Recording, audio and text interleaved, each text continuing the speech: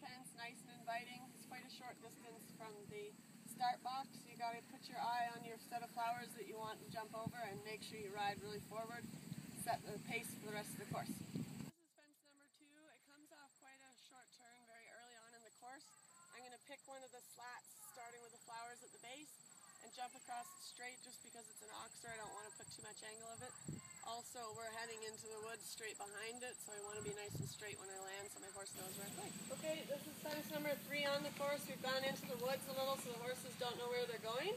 We're also in the shade. We have to take that into account. We're going to make sure we ride positively up the hill to the middle section where the beam is so that it fills the horse's eye. Other than that, this should ride really well as long as I keep my nose behind the pommel. Fence number 4 on the course is another straightforward course. It's got quite a bit of width and I'm going to make up some time here, so I'm just going to keep galloping on and head on to number 5. Okay, say something. 5A and B? No. Okay, this is 5A and B. It's quite a good combination. We've got a skinny coupe in, 5 strides to B, which actually is a gap between a bank and a hedge that's been built. So you're going to be jumping from this level of ground over that brush with a little gap and then down on the drop side. We'll show you on the other side. So I'm going to ride nice and positive to the skinny cabin, then I'm going to ride 5 forward strides to the base, and when I get to the edge I'm just going to close my leg, going to keep my seat down a little bit lower and soften my hands so that when the horse lands on the other side he's not too hard on his front feet. Also, you don't want to lean forward early in case they take a peek at the last second. Okay. Just to give you some perspective. Okay, so here we have number 6. It's quite wide. There's a little bit of a pull up the hill. I'm going to ride forward and make sure I focus on the front rail so that he wraps around. Remember, the highest point of the bascule has to be in the center of the 2 fences, so I want to make sure he rocks back and jumps around, but I also don't want to waste too much time here. Okay, so we have a really big log jump in. As I come out of the woods there, I'm going to give him a little tap behind the leg, make sure he's in front of my leg. Then in my head, I'm going to count positively 1, 1, 1, 1, and I'm going to kick with my legs and cluck to make the jump happen so he doesn't slither over it. I'm going to land and ride positively forward in 5 to the corn on the top, which is back onto dry land, so when they get to the top, you have to make sure you close your leg and make the corn on the cob happen because they're going to see that you want them to go back into the water on the other side and they might be reluctant. Also, you have the distraction over there. There's going to be lots and lots of people and the trade fairs over there. So you're going to have to be careful your horse is paying attention to you. That's why you have to be assertive. Then another 5 strides directly to that corner with a little bit of hedge on the top. I'm just going to pick a slat as I go over the corn cob, never take my eye off. Keep riding with my leg on my positive 5 and hold my train tracks up to keep my horse focused, land and gallop on. So this one's a little bit harder to get to, but it is more of a giveaway fence, so I'm just going to make sure my horse sees it from far enough away. I'm going to look at the front edge so he doesn't get buried in too deep. I'm going to jump out, open my left rein, close my right leg so he doesn't slip, grow tall on the corner, and then once I'm straight, I'll accelerate on. Okay, so the straightforward route is up over this vertical, bounce down a bank into a sunken road, tight 1 stride, up 1 stride, and out over that very narrow panel at the end. If you have trouble at the A or you're not confident that you can handle the beginning part, you would take your horse and do this option here, track left, cut in where I am in a trot, step down this bank here, and straight up the other side. You could continue on and try and take C if you thought you had enough momentum, but the bank down and up is going to take away, and if you've already had to cut in here, most likely you're going to have to bow out without crossing the tracks, cut back in, and jump C going directly towards the woods on our right. So we're getting down to business here. I'll be sitting up, it's in the shade. I'm going to have my hoppity-hoppity, using my leg, bouncing my beach ball, looking at the front rail, get in over this first, then sit tight, lower leg tight, step down, neat and tidy, package up, and on the 1 stride I'm going to put my train tracks up and really create a tunnel with my legs to show my horse. I'm going to aim for that gigantic tree back there as a focal point once I'm down in this sunken road. Okay, so this fence is a little bit new on the course. We used to have some cabins in the woods back there, so it'll be interesting to see how this rides. It is made up to look like an into space. I'll be picking a slat that's a little bit closer here on the lower side, just because I don't want to make this any more upright and in their face than I have to. I'm going to make sure that I present it with my nose behind the pommel and my horse rocks back and jumps it clearly. And then I'm just going to balance as I go down the hill with a wine glass on my head so that I'm not hard on my horse's front end.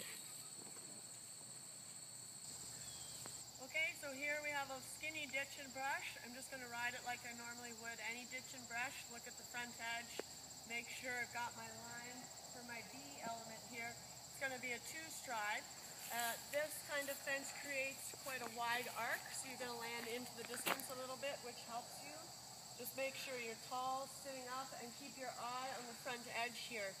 You don't want them to glance off left or right, so you got to make sure that you create a tunnel, again with the train tracks, close the seat and leg, show them exactly where you want them to go, and this should ride smoothly. Okay, so here you have fence 13. It's a nice, forgiving, galloping fence. Get their confidence back up before you head down the hill to the coffin. I think at this point I'd like to thank all the course builders and the designer. As you can see, every fence here is beautifully decorated and very, very safe and finished. Beautiful ground lines. I hope that tomorrow everything goes really smoothly because of it. Okay, so here we have the traditional coffin. It's quite a big inn. Thank goodness they put the trees in to fill the gap and fill the horse's eye a little bit. I'm going to come downhill from that galloping on fence that we just finished, and it's getting midway in the course, so I'm going to make sure my horse is listening to my brakes. I'm going to test the brakes 10 or 12 strides out to make sure they're listening. If they're listening, I'm going to continue riding forward, get my balance and my rhythm and my line 5 strides out. Hoppity hoppity, a little bit more power than a show jumping canter, but definitely that kind of organization. Jump in over the A, seat low, eye on C, close the leg and let the horse take care of the ditch. 2 strides out over the skinny, just making sure I'm aiming between the letters R and P. Okay, fence number 16, this one gives me nightmares. I'm going to make sure that I look at the front edge. It's in the middle of a field on the edge of a slope with it just asking you to run out left because it's a left-handed corner and the ground slopes away. Keep your eye on the front edge, hold your line. You have to be straight over this. When they're open like this, they put those trees in there to help you keep your line and help fill this fence a little, but open corners are not my favorite.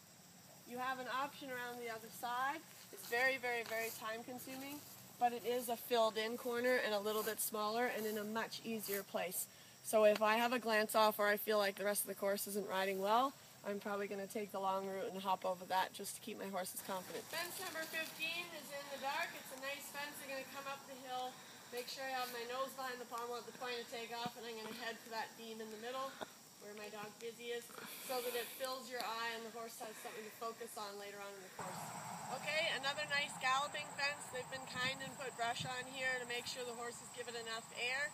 It is a little bit wide, so I'm going to keep coming to it.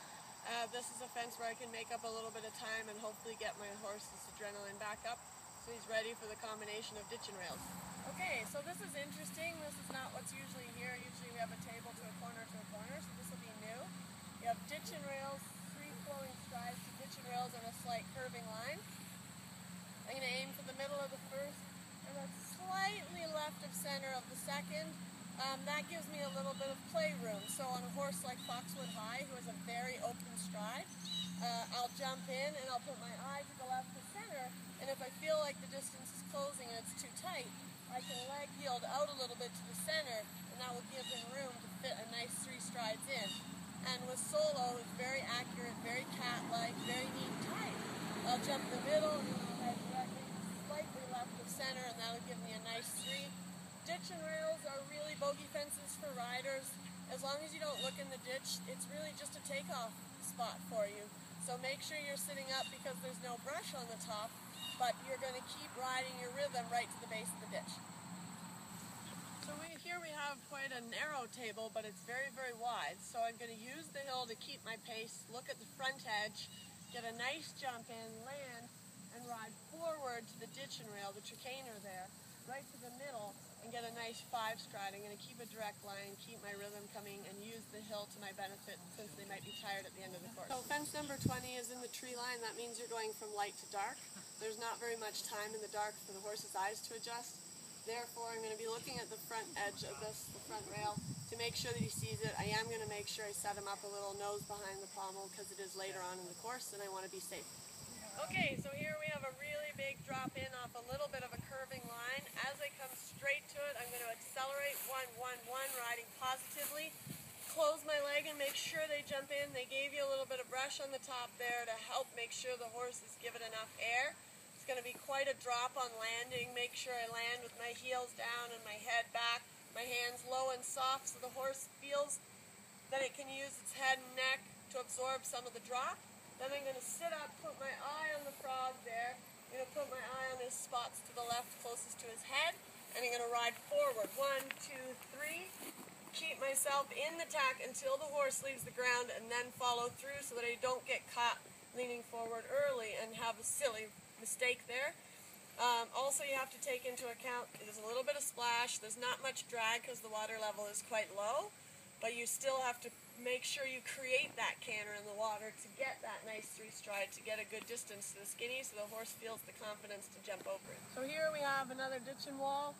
Again, you don't want them to rub on the top here, so you are going to set their nose up a little bit at the base, but still you're going to ride your rhythm right to the edge of the ditch here and fly right over. You're going to pick a flat. This one's convenient because it has a knot right in the middle, so that's where I'll have my eye. And I'm going to land and go. Use the hill to help get me to the end of the course and hopefully help me make the time. Alright, second last fence from home. Got to be careful. Horses might be a little bit tired. I'm going to make sure I look at the front. There's not a lot of filler here. It's quite airy, so you got to give this fence some respect as well as try and keep up on the clock. So I'm going to be using my head here and making sure I don't make a silly mistake. Okay, here is a friendly sight. We got the last fence. I really like this last fence because it's got a lot of filler. You've got a lot of decoration, lots of ground line. It's a solid looking fence. The only thing you might take into account is the overhang. Although it's very, very high up, on occasion there is the rare horse that does duck its head a little, and if they duck their head, you don't want them to wrap it with their feet. So just make sure they see it from far enough away, take it as quickly as you can safely, and look up and kick on to the finish flags. I hope it goes well tomorrow.